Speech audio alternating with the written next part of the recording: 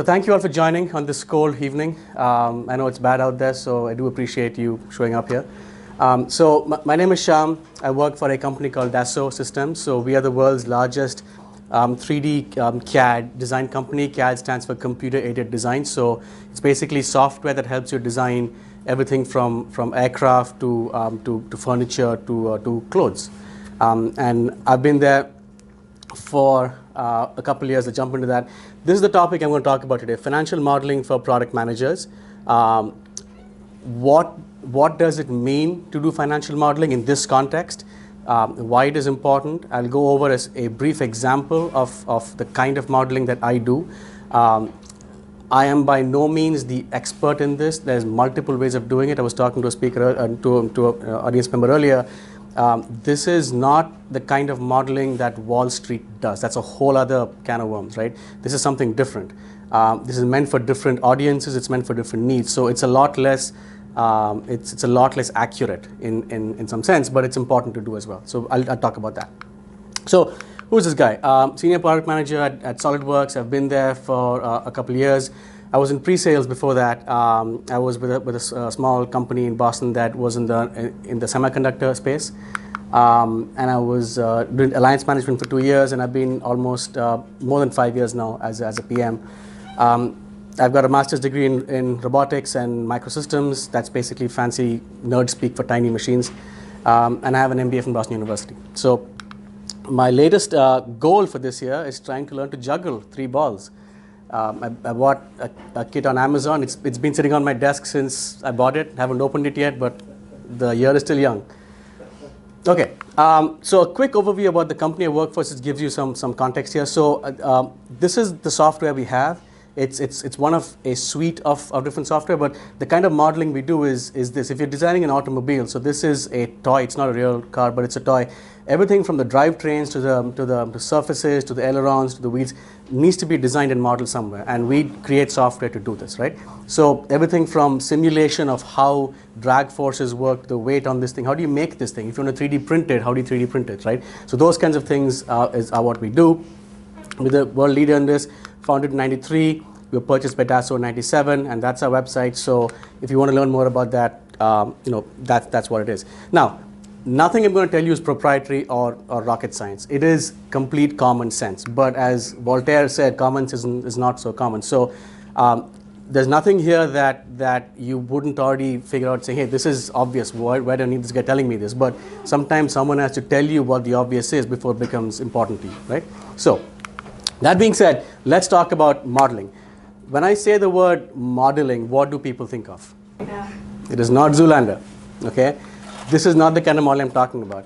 What we're talking about is a very specific definition of the word. And so let's go over what that really means. This is what the Webster defines model as: a description or analogy used to help visualize something that cannot be directly observed. Okay, fair enough. Or a system of postulates, data, and inferences presented as a mathematical description of blah, blah, blah, blah, blah. What the hell, right? Great, this is a nice set of words, but what does it really mean? A model is an abstract representation of reality. That's fundamentally what it is. It is an abstraction of the way the world works. It is useful to explain the world, and it is explanatory. I think I misspelled that word. No, maybe I did not. And predictive. So it tells you how the world works, okay, and helps you make a prediction about that world. Okay, so that's really what a model is. Whether it's financial or economic or any kind of model, that's really what it is. If you look at the different ways in which the word model is used or applied, there's a lot of stuff out there, right? So we live in a world of models. All of physics, all of science is literally a model. It is a way to describe how the universe works. That is really what physics is. Any equation you take, Schrodinger, Einstein, Newton, whatever, it's all a way the world works. Okay, it's describing the way the world works. Art is a model. All art, if you think about it, it's art, poetry, literature, it is a way to see the world, describe the world. Okay, your credit score is a model. Someone's put an equation together trying to judge how you will behave and boil that down to a number. So that is a model. Of course, things like globes and maps, those are models as well. So models exist in multiple contexts. It's not just financial or mathematical. It could be artistic. It could be, physical models. But that's really what models are. Now, what is common across all these models? Let's start with that, and that helps us get to what a financial model really is. They're all representations of the world, real or imagined. That's critical. Okay. They communicate a view of the world from the observer's point of view. They are descriptive, meaning they talk about how the world is. They are prescriptive, meaning they tell you how the world may be in the future, assuming your model is good enough. They are decision-making frameworks. And the last line is the most important. All models, no matter what they are inaccurate, incomplete, or biased. Every single one. Okay, even if you look at Newton's equations, they are inaccurate when compared to Einstein's. Einstein's are inaccurate when compared to some things in quantum physics. So the point is all models are biased, incomplete, or inaccurate. That does not make them not useful. They are still useful, but know that models are by definition incomplete. Okay, they reflect the worldview that we have. Now, that being said, what is a financial model? Okay, any questions so far? It's all fluff so far. Okay. What's a financial model? An abstract representation of a real-world financial situation. That's really all it is. Okay. Whether you're on Wall Street or whether you're doing a budget for your home, it's a representation, usually in a spreadsheet, but it could be on a piece of paper as well, of a financial situation and the decisions that go along with that. And I'm a product manager. Why should I care about this crap? It's all financy. That's what they hire, CFOs to do. This is important. Okay. True. Why should I care about this? But I'll tell you exactly why. So it doesn't matter how great your product is, and that's the conversation that we were having, if it is not financially viable. Okay, let's take an example, and most of you probably know about this. Shale oil, right? So fracking, we've all heard about fracking and what it does. If you look at oil prices, this is from 2014 to 2019. Oil prices have gone from $100 to 40 some bucks, under $40, up to 80 and back down. Now, if you are a product manager, let's say, or a manager for an oil company, and it takes you, and you know that different kinds of oils have different costs to extract. Okay, so it takes me $27 to extract a single barrel of oil from offshore in the Middle East. Okay, now if oil prices are $100, that's a good deal for me. Okay, it's not worth it for me to dig over here at 65. So oil sands, for example, cost $70. It takes me $70 to get a barrel of oil from oil sands. This is only worth it if I can get a price of over $70. If I'm down here and oil prices are at $40, it makes no sense for me to start digging over here. I still go over here. Okay, so the reason I'm bringing this up is because you need to understand the overall financial context in the costs and the revenues that are attached to your specific product. This is the context of oil, but the same principle applies to pretty much any product. How much does it make? How much does it cost for you to do something? Okay, that means the marketing cost, the development cost, the sales cost, overheads, whatever they may be. How much money do you make? That's important to know. So know what those are. And this is a fairly good example to talk about when it is viable to import oil from another country and when it's viable to start digging under our own feet over here to get oil from shale sands. Okay? Okay.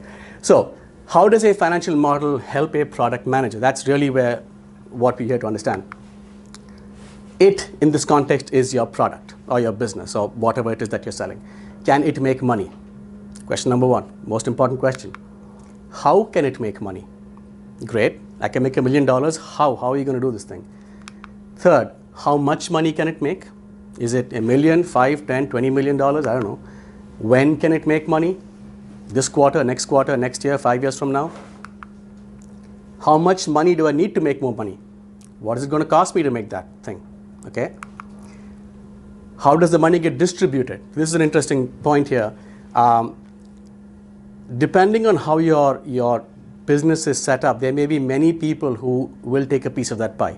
If you have resellers reselling your product, wholesalers, retailers, upstream, downstream, supply chain folks, your money gets distributed. So at the end of the day, when it comes into your pocket, do you get 1 cent on the dollar or 10 cents or how much do you get? That's important for you to know. Are there better uses for the money that I'm about to invest in the product? Meaning, if I put in $1 and I get $2 back, or if I can put the same dollar and get $5 back, is that a better deal for me? But if I get that $5 in 5 years and I get $2 today, maybe I want the $2 today, right? So all these things need to be thought about in some structured framework as a product manager.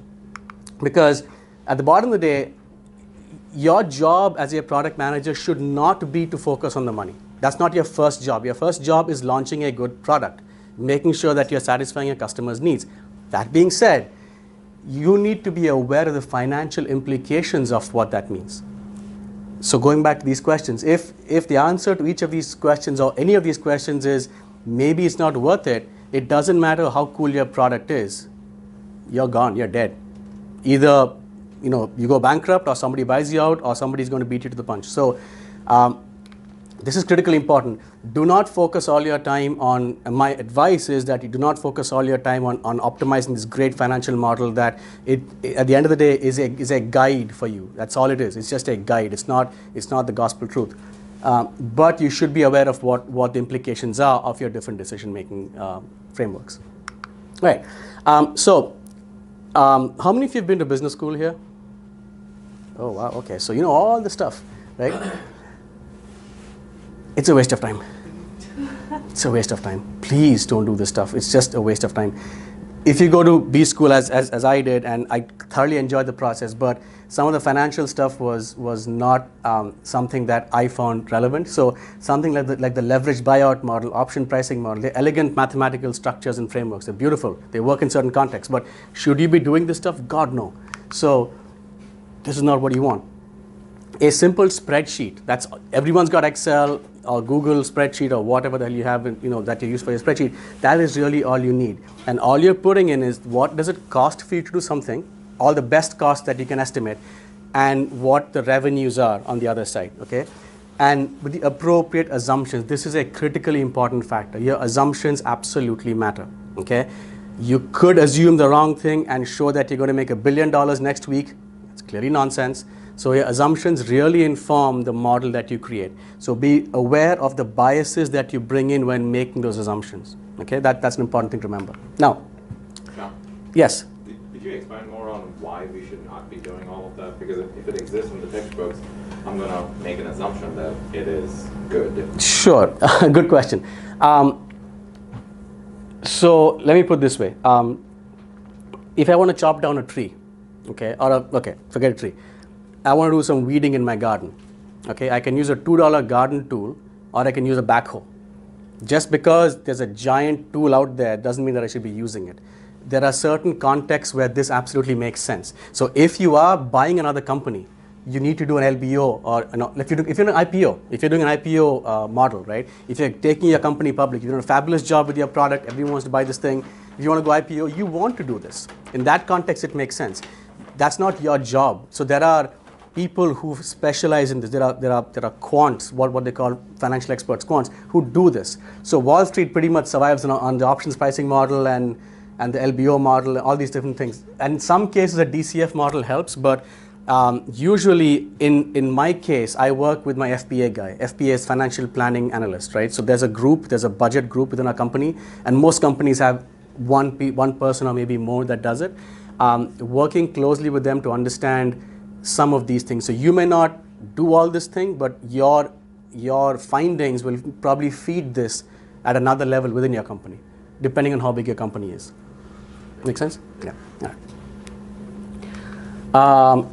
Okay, so a simple spreadsheet with the costs on one side, revenues on the other side, and the right assumptions. So a few ground rules, and again, these are my rules. These are not Newton's laws of anything. These are just my rules. Assumptions important. Okay, depending on how you lay this thing out, you could go one way or the other. So make sure your assumptions are as accurate as possible. Start with a single unit of time, and this is something that I've made a mistake with, and I'm going to show you in a bit why that is a mistake. Don't start off complicating things. Start off simple and add complexity as you go along, because the more complex you make your model, the more you get confused. You confuse yourself and you convince yourself of certain things that are not true. So especially with Excel, it is so easy to do all these fancy things. you will get lost very quickly. So start off with a single unit of time or a product. So what does it take for me to move a single unit of my product, or let's say a single license of my product per month or per year or per quarter or per week or whatever, right? That unit calculation helps you get a context, and then you can scale up from there. Okay, so that's one thing that I've made a mistake in the past, and in fact my financial analyst at work, my FPA guy, said simplify, start simple and then do complex. Don't add too many variables. This is again something, so I'm an engineer, I like to complicate things, okay? Don't do that. Keep it simple. Again, start with the basic assumptions, 1, 2, 3 variables that you know and that you can control, and then add levels of complexity. And again, I'll show you a model where I have a complex version of something and a simple version of something, and you tell me which one makes sense to you. And this is also important. The model is what matters, not the exact numbers. To some degree, this is true. So, people say when you write a business plan, it's not the business plan that matters, but the thought process that goes into it. It's a similar kind of a thing. The business plan is important, yes, but the point is not the business plan. The point is that you've gone through the entire process of you've looked at your assumptions, you've looked at how you're going to make money and all these different things. So the model is important to some degree, and the number is important to some degree, but don't get stuck up on one or the other too much. Okay? All right. I'm going to open up an example of the kind of model that I've done. This is not something that this is something that is unique to my case. It may not be something that you do, but okay. So let me give you some quick context here. So the assumption is that I am launching a new cloud product. Okay, this could be, I don't know, a new web browser-based tool to design chairs. Okay, it could be anything. Doesn't really matter. MRR means monthly recurring revenue. So how much money do I make per? This is per unit, per single unit. From product A, let's call it product A. What is the cost per month to deliver a product? Okay, I'm just going to make that 0 for now. Okay. Now, I've simplified these things considerably. So the cost to deliver something could come from multiple sources. It could be development cost, sales and marketing cost, reseller margins. It could be 15 different things. But I'm simplifying it into one simple number. And this is the point I'm trying to make. I could have gone in the first level and say, okay, the R&D cost is blah, the sales cost is blah. It's going to take me 6 months to find that out, ask from different people, factor in different information, but it doesn't help me get to where I want. So it's easier to start with a catch-all number, saying, okay, this is the cost of the product, stick it in there, and then as and when you refine your model, add different levels of detail to it. Okay, so this is again cost, revenue. Okay, those are my assumptions. State them clearly. Now, TAM stands for total addressable market. So again, this is product manager speak for how many people can I go and get to buy this thing. That's really all it is. Assuming that I'm going after 4 kinds of customers, right? I'm going after college students, I'm going after engineers, I'm going after entrepreneurs, and I'm going after professionals. So these are to some, in some way, my personas. These are the kind of people I'm going to go after. Okay, and this may or may not be accurate in your case, but I've determined from the BLS, the Bureau of Labor Statistics, that there's about 5 million university students worldwide, about 1 million engineers worldwide, entrepreneurs of 25,000, and about 500,000 people with home projects. So these are the potential number of people I could sell my product to. I'm not saying that I am going to sell to them. I'm saying potentially these are people I could sell to. So about 6.5 million people worldwide. Now here's where assumptions kick in. I'm going to assume that I can only sell to 10% of these people. Just because I've got 500,000 people out there doesn't mean that they're all going to buy my product. I'm going to assume that only X number of people can buy it. So, just to have some fun, let's say each of these people I'm able to sell 10% or 10% of my TAM is really the people I can service. Now, so that's about, this is 10% of that. Now this is where things get interesting. Now let's take a look at this. Now if the cost to deliver a product is $1, okay, now watch what happened. The whole thing is dynamic. It's pretty trivial Excel stuff. It's not magic by any means, but it very quickly helps me understand if I sell this thing, if it costs me to sell, if it costs me $1 to sell this product, I'm looking at $7.8 million worth of cost per year. Okay, That in itself is gold. Now, let's start playing around a little bit. Okay, that's I don't think I can hit that many students. Okay, let's start with this. But right now, I've not put any revenues in here. I'm not putting any revenue numbers. Let's assume that I can sell this thing for $2. Okay, what do you think is going to happen here? Are we going to make money? Or are we not going to make money? Gonna make money. Okay. Are we sure about that? Now, what happened here? We are only servicing 10% of that group. Okay? So the cost to serve all these people is that much, but we are only hitting a small number of these people. So what's going to happen here is if you look at revenues per month, the revenues per month come from only these guys, not from the bigger group. So the numbers tend to get very interesting very quickly. Now what this does for me is, now I can say, crap, students, I'm going to service 500,000 students. I'm only getting about $250,000, but I'm giving them a discount. So this is, I'm putting a discount in. Let's say students are broke, they got no money, okay? I'm going to charge them $2, but because you're a student, you get 50 cents. That's what you pay me per month. So all of a sudden, students are getting my stuff for free, but engineers have money, so they pay the whole money. They pay $2 for me. And individuals and entrepreneurs are kind of broke, so $1.50 for them, okay? That happens. So now I can start playing around with my price numbers or discount numbers. So let's say, okay, $2 is what I'm going to charge these guys. And let's say that instead of giving students any discount, say students pay full price. Now things are interesting. So watch this. You've got your total cost, $7.8 million in cost, that's the red. Your revenue is $1.2 million. All that's happened is I've changed my student discount, okay, from 25% to no discount. And all of a sudden, I'm going from $500,000 in revenue. This is not profit yet. It's still just revenue, to $1.2 million. I pretty much doubled it by taking the discounts away from the students. Now, it could turn out that because I gave these guys, because I'm not giving them a discount, this may go down from 10% to, I don't know, 8%. Okay, so I'm making less money, but it's also less cost. So the point is, once you have a framework with which you can yes. Your total revenue per year is the same as your revenue per month. That's probably why the numbers are a little off. This is revenue per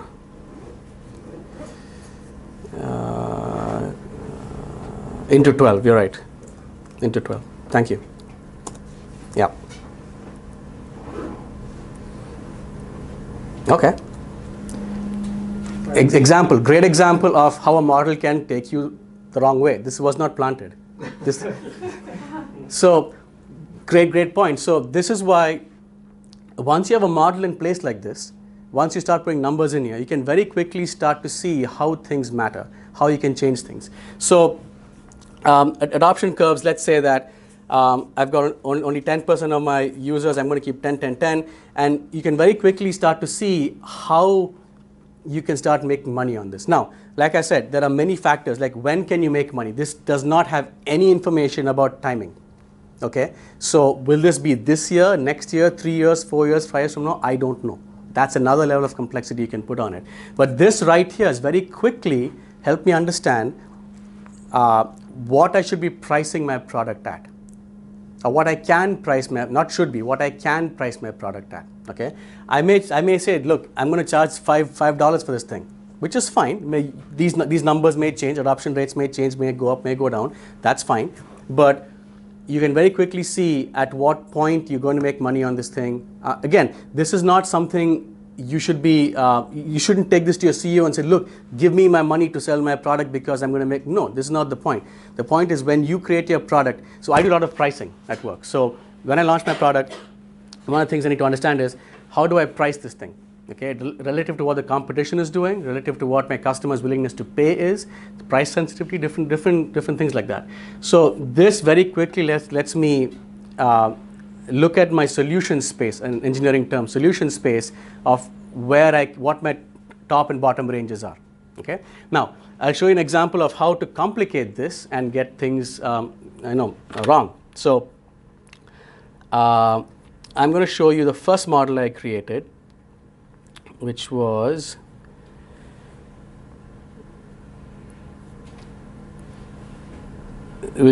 something, I'm just going to zoom out to show you how complex things can get. This was epic fail.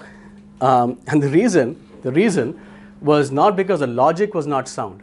It was too complex. Because what I was doing was I did year 1, year 2, year 3, year 4, year 5. I'm projecting 5 years into the future with a whole bunch of assumptions. I've got, the way I'm looking at this is I'm selling to existing customers and to new customers, and the new customers drop off at a certain rate, you know, a whole bunch of different things. Too many variables. So my number showed me I'm going to make $2.2 billion in 5 years, which wasn't too far from the truth, but it took me a lot of unnecessary pain to get to this point. The best way that I figured out to do this is, again, starting off with this, and if you feel that this requires more detail, then you start digging in. You may say, fine, like I said, from the cost perspective, I've got 5 different cost lines or 4 different cost lines, whatever. And you start listing them out. Then you can see, okay, can I cut costs in here? Does it make sense to cut costs over here? And that's not your decision to cut a cost. This is a recommendation. So the point of all of this is, once you're done with your model,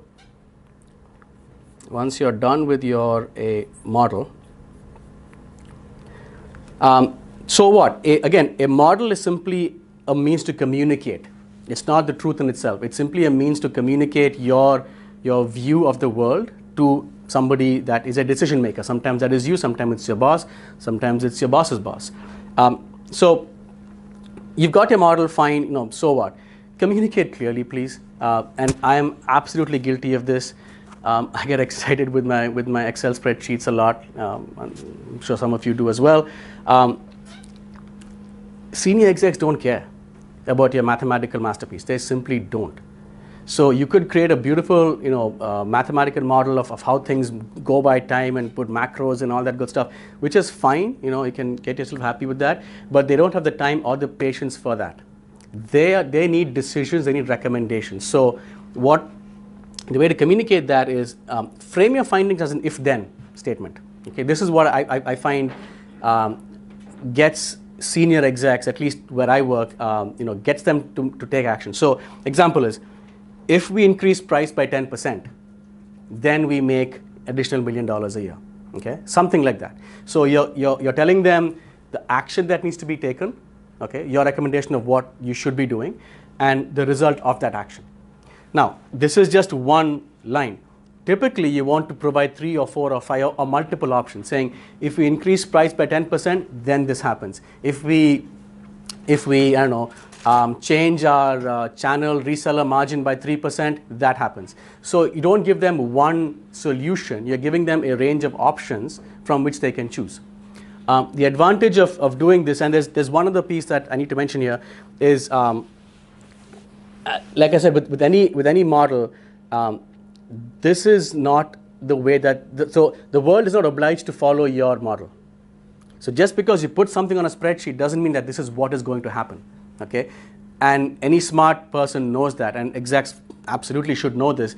It's just because you said the price goes up by 10%, and next quarter if you don't get $1 million, you know, you won't lose your job.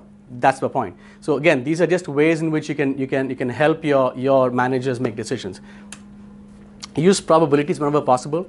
What I mean by that is, just playing off the earlier point, if you increase price by 10%, there's about a 50% chance that we make $1 million a year. Okay, so that way you're kind of, you know, making sure that you communicate your uncertainty as well.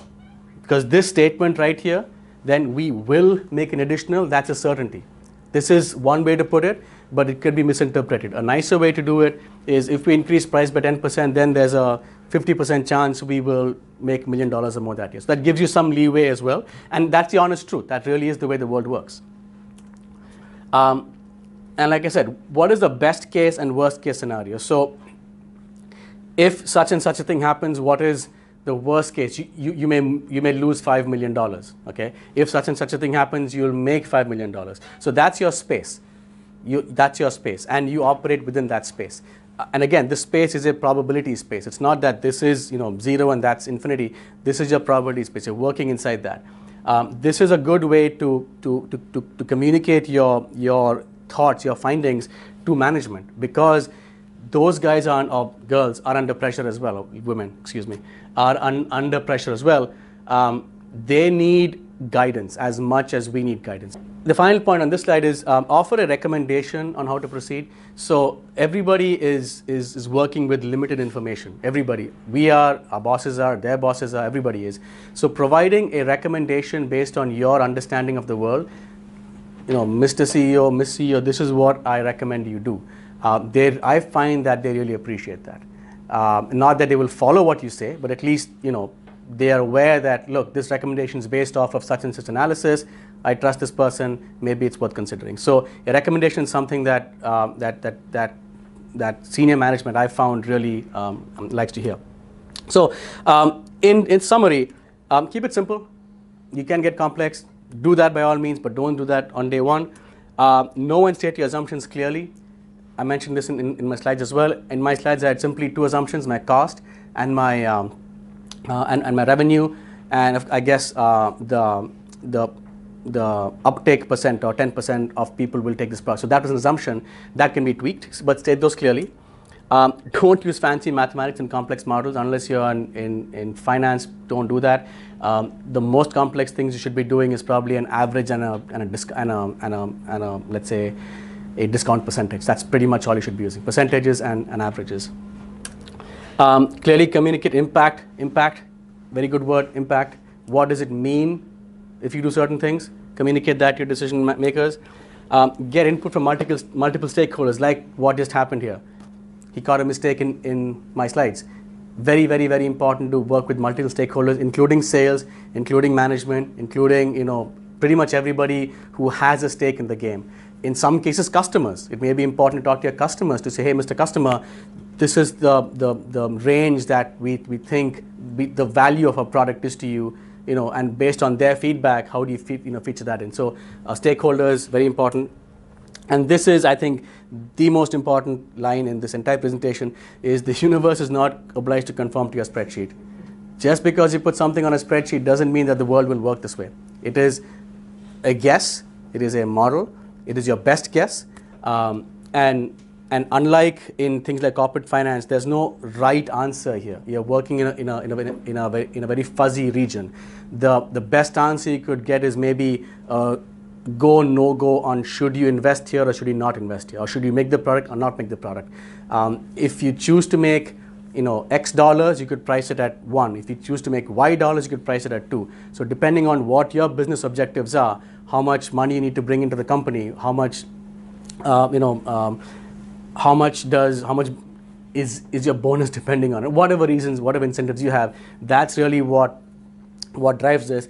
The world may change in ways that you cannot control, and those are things you simply cannot model. So that's an important thing for you to remember. But overall, I think a quick summary of the way I do modeling, this is one way to look at the world. And for me, I find it useful because in addition to the normal product management roles of customer talks, in interviewing people, prioritization, feature requests, all that gets done. But it's stuff like this that gets you to the next level. As a business leader, if you see yourself as starting a business, owning a business, running a business, even within your organization, running a business unit, this is the kind of things you have to start doing. Is not just feature level stuff, which is important, but move up 1 level, 2 levels to look at the lay of the land, and this is what gets you noticed in growing your career as well.